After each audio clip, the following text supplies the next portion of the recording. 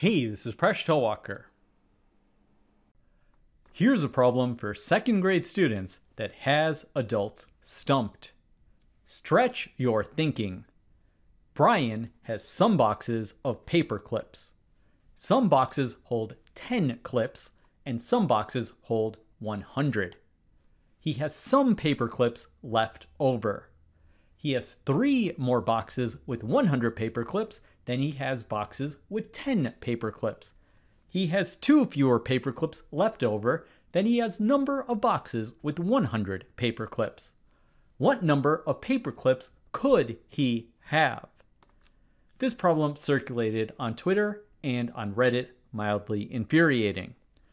Pause the video if you'd like to give this problem a try, and when you're ready, keep watching to learn how to solve this problem.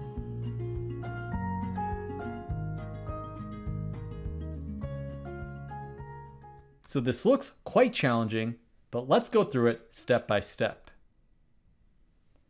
So Brian has some boxes of paper clips. Some boxes hold 10 clips. Let's write a variable for this.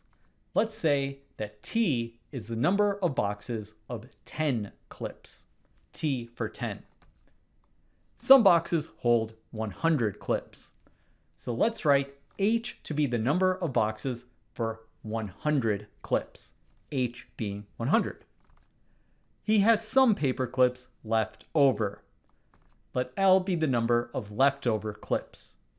So how many leftover clips could he have? He could have 1. He could have 2. He could have 3. He could have 4. He could have 5. He could have 6. He could have 7. He could have 8. He could have 9.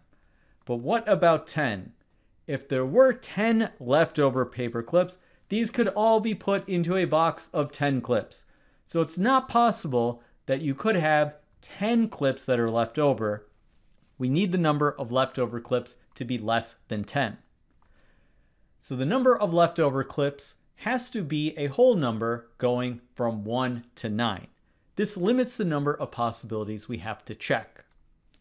Now let's continue reading the problem. He has 3 more boxes with 100 paper clips than he has boxes with 10 paper clips. So we need to translate this sentence into an equation, and this is a step that often confuses people. So let's think about it logically.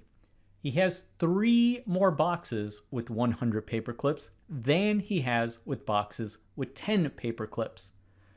So the number of boxes with 100 paper clips has to be a larger number than the number of boxes with 10 paper clips by 3. So the number of boxes with 100 paper clips, which is H, has to be the larger number. So H must be equal to T plus 3. This guarantees that H is always 3 more than T. Now he has 2 fewer paper clips left over than he has numbers of boxes with 100 paper clips. Now in this case, it's going to be the opposite way of translating because we have 2 fewer paper clips. So we take the number of paper clips left over and we add 2 to get the number of boxes with 100 paper clips.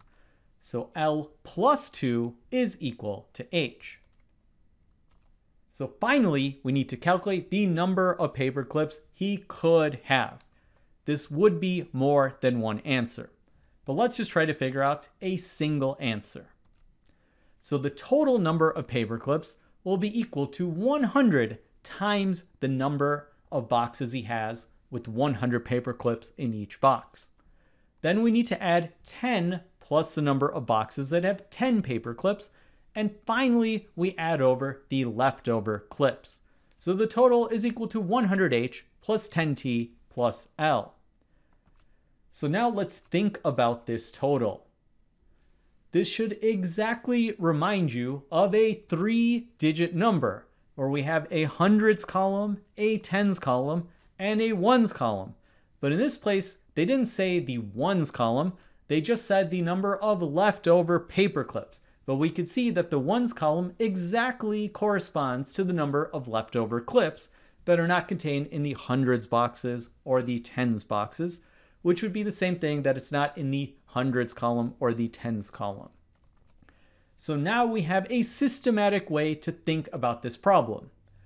Let's just go through a single answer first. So we'll start out with the number of leftover clips, which we know has to be a whole number from 1 to 9. So let's just start out with L is equal to 1. From there, we know that L plus 2 is equal to H. So we add 2 to 1 to get that H is equal to 3. Now we know that H is equal to T plus 3. So if H is equal to 3, then T plus 3 has to be equal to 3. The only way that's possible is if T is equal to 0. So we have one possible answer. H is equal to 3, T is equal to 0, and O, which is L, is equal to 1. And right away, we figured out a number just looking at the place values. The number has to be 301, and that will be the total.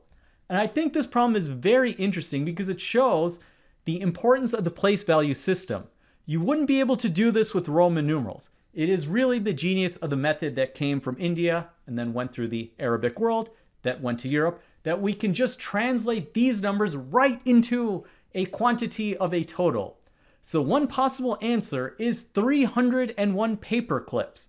And 301 corresponds to having one leftover paper clip, 3 boxes of 100 clips, and 0 boxes of 10 clips. Now, some people may say he has some boxes of 10s and some boxes of 100s. You couldn't have 0 as a number. I see nothing in the problem that excludes having 0 as a number. So I'll say 301 is an answer. But if you don't want to agree with this answer, let's figure out all the other possible answers. Now, there are other possibilities for the number of leftover clips. Let's say that L is equal to 2.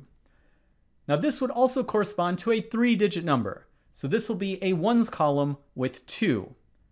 Then we have L plus 2 is equal to H. So we add 2 to get to the hundreds column, which will be the number 4. 2 plus 2 is equal to 4. Then we have H is equal to T plus 3. So if we subtract 3 from the hundreds column, we get 1. So right away, we've gotten another possible answer, 412. So the total number of paper clips will be 412. This will be the case where we have 2 leftover paper clips. We have 1 box of 10 paper clips, and we have 4 boxes of 100 paper clips. But we're not done yet. Let's see if there's a pattern when we went from 1 leftover paper clip to 2 leftover paper clips. So we'll notice in the ones column, we increase the total by 1. What happened in the hundreds and tens column? Well, notice that we increased the tens column by 1, and we increased the hundreds column by 1 as well. So let's see what happens when we go to L is equal to 3. We have another 3-digit number. We're going to increase the ones column by 1. Then, what would happen if we do the same thing in the tens and the hundreds column? So we increase the tens column by 1, so 1 plus 1 is equal to 2. And we increase the hundreds column by 1, so 4 plus 1 is equal to 5. So we have 2 here and 5 here, and we have another answer of 523. So this is another total number of paper clips we could have. The number of hundreds boxes would be 5, the number of tens boxes would be 2, and the number of ones boxes, or the leftover boxes, would be 3. So let's go ahead and just continue. We don't even need to think about it. We're going to add 1 to each of these columns. So if we have L is equal to 4, we're going to add to each of these columns the number 1, which is equivalent to adding the number 111. So 523 plus 111 gives the next answer of 634.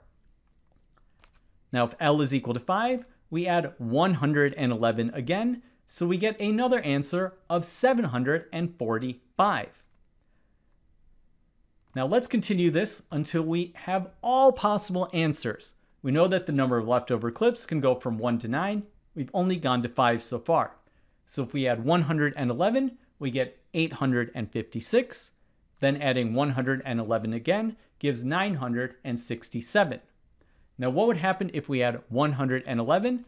We get 1078. This corresponds to having 10 boxes where we have 100 clips in each box. Then we have 7 boxes of 10 clips in each box, and we have 8 leftover boxes. So this is more than a 3-digit number, but it would still satisfy the conditions of the question. We add 111 again, and we get 1189. 11 boxes of 100, 8 boxes of 10, and 9 leftover clips. And now we've gotten to 9 in the leftover column, so that's the maximum number we could have, because if we went to 10 clips, we would put that in another box of 10s, so we can't have any more. So these are all the answers. There are 9 answers to this question. 301, 412, 523, 634, 745, 856, 967, 1078, and 1189. What an interesting question. Thanks for making us one of the best communities on YouTube. See you next episode of Mind Your Decisions, where we solve the world's problems, one video at a time.